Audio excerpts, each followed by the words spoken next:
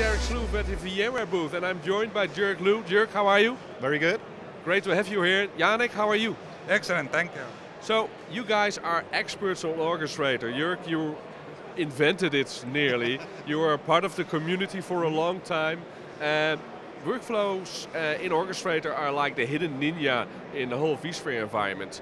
There are literally hundreds and hundreds of prepared workflows available. They can be easily integrated into the web clients. Yeah. Can you tell me a little bit more? Why should people use Orchestrator? Yeah, well, first of all, every VMware customer obviously has Orchestrator because it comes with vCenter.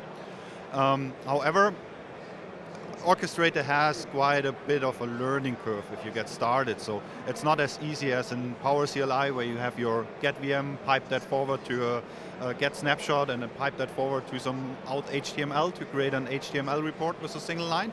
In VCO, you have to invest a bit of time to understand how it works with all the parameter binding and so on.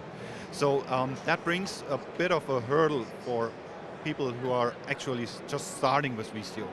But after that, when you got over that first step and you understand how Orchestrator workflows work in the background with the parameter binding and how you actually transmit information from one workflow element to the next workflow element, then VCO is a very, very powerful tool.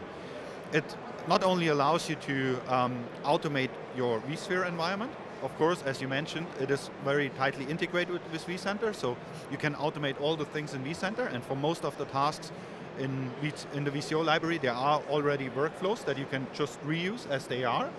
But it also allows you to automate the whole other infrastructure that you have, because it has open APIs and a real bunch of over 30 plugins available that allows the workflows to automate different other things in the infrastructure as well. So it's a very, very powerful tool. So what you're saying is that it's free, it comes with vCenter, everyone is installing it when they're choosing for the simple install, so it's already on your systems. Yep. And you can reuse the existing workflows, and you don't have to be a programmer from the start. But if you are going to create your own workflows, Janek, you guys created a community to help people out with creating content for VCO.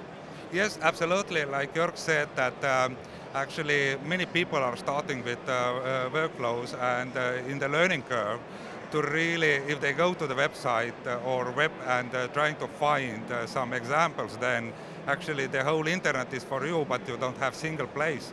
So basically we launched flowgraph.com, where actually people can go in community, share, take what others are shared, and really use it and start to learn and adopt much faster and better what is done, and this is in the single place today available.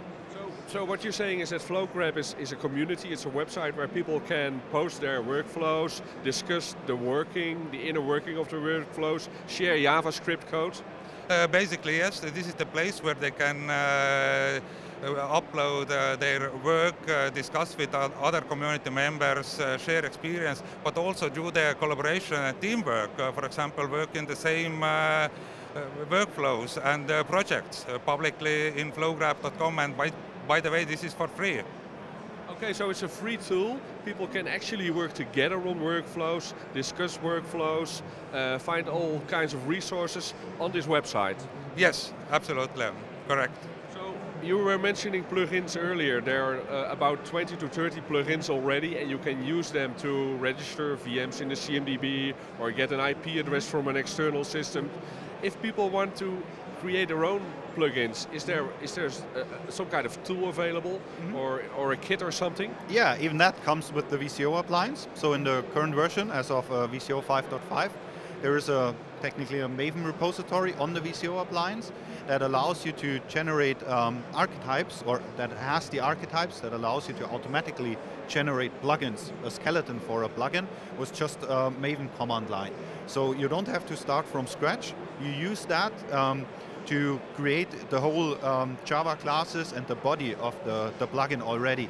And then you have to have some Java development skills, so not JavaScript skills like in VCO, but real Java development skills. And then you can build your own plugin to have your own types bring your own types into the VCO workflows. You can have your own inventory that reflects obviously the system that you want to integrate. And with the plugin, you also can provide your own workflows. That makes it easier for the users to actually use your plugin.